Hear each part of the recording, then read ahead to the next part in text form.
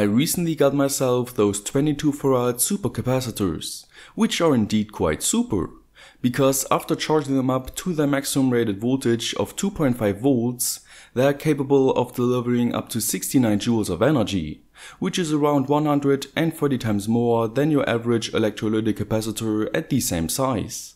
Of course, my Eneloop AA battery still can load up to 150 times more energy than my Supercap, but on the other hand, due to its lower internal resistance, the Supercap can supply more current than your common AA.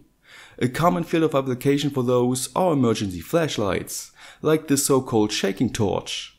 After a couple of the name and playing shakes, the 0.33 farad Supercap is charged up to 4.8 volts, which is around 3.8 joules of stored energy. That can be used to illuminate a white LED for roughly 5 minutes. But even after the LED got dark, the Supercap is still charged to 2.7 volts, which basically means that 32% of the initial energy is unusable for us due to the high forward voltage of the LED. Thankfully though, there exists a rather popular and simple circuit, the Joule thief, that can solve this problem. And in this video I will show you how easy it can be to build one of those and how hard it actually is to master its circuit design. Let's get started.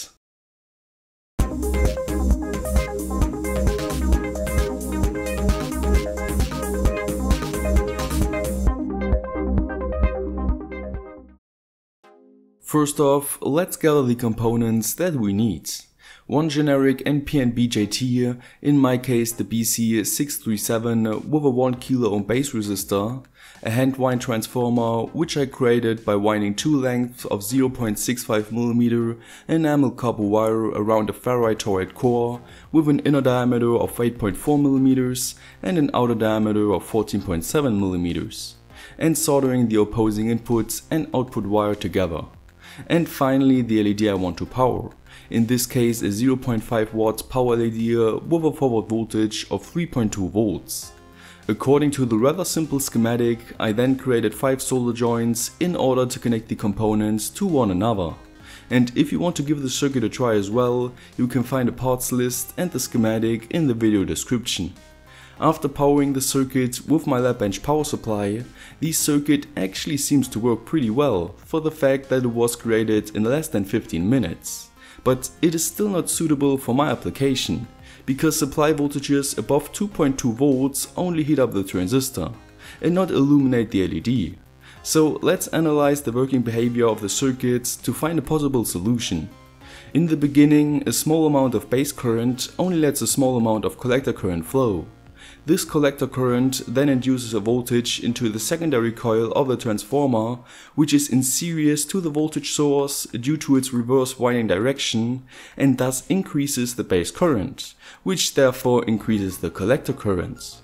This process repeats until the transistor reaches its saturation state, in which the collector current rises in a linear fashion, the primary coil builds up its magnetic field, and the induced voltage into the secondary is at its maximum.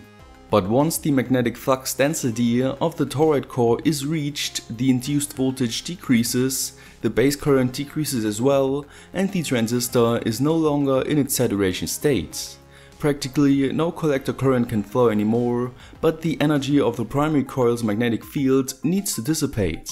The result is an overvoltage of around 94 volts at the collector if no load is connected, or around the forward voltage of my LED if I connect it between the collector and emitter. This cycle then repeats all over again, so in a nutshell it is an oscillator which acts as a crude boost converter. And if we take a look at the voltages near the 2.3 volt mark, we can see that the frequency increases rapidly until the oscillation disappears completely. To solve that, we could either create another transformer with more windings and a bigger toroid core in order to increase the inductance and thus slow down the charging and discharging process and decrease the overall frequency of the oscillator, or we just keep it simple by increasing the value of the base resistor and thus decreasing the overall base current. In both cases, the circuit finally does work pretty well with my fully charged up supercapacitor and illuminates my LED up to 20 minutes continuously. But don't think this circuit is perfect, not even close. Even though the efficiency can be as good as 94% for voltages around 1.5 volts, it can also be as poorly as 24% for voltages near its upper and lower input limits. In conclusion, I can say that the circuit is pretty easy to create for beginners, but it can get quite difficult to properly understand the function principle and dimension the components. I hope you liked this video. If so, don't forget to like, share and subscribe.